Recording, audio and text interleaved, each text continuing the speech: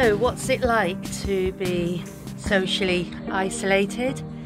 It's quite strange. My life basically is back garden, car ride to Solihull Hospital, and then bloods, chemotherapy, mobile chemotherapy, and then being disattached from mobile chemotherapy, and a week of absolutely no hospitals.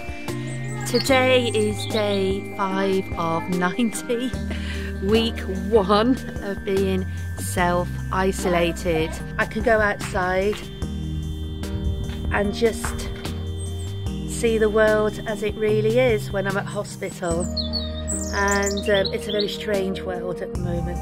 Last night at 8 PM we all opened our front doors, and in my little cul-de-sac there was about 6 houses that applauded and clapped the NHS, the doctors, the nurses and all the staff, the cleaners, the porters, the receptionists, everybody that works for the NHS, and we just clapped them and it was lovely. We live on a main road and you could hear the clapping and the applauding echoing all the way down the Warwick Road, and they look after us very, very well, and they deserve lots and lots of applause and clapping. I mean, they deserve a medal. So it's a very beautiful world because you can hear the birds and you can hear the children playing, and that's really nice, and everything has just slowed down. Everything's just a gentle Sunday afternoon pace at the moment.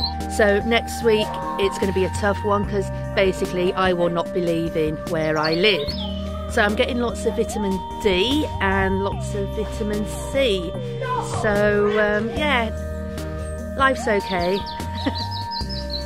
Got another 11 weeks of this and halfway through chemotherapy. So yeah,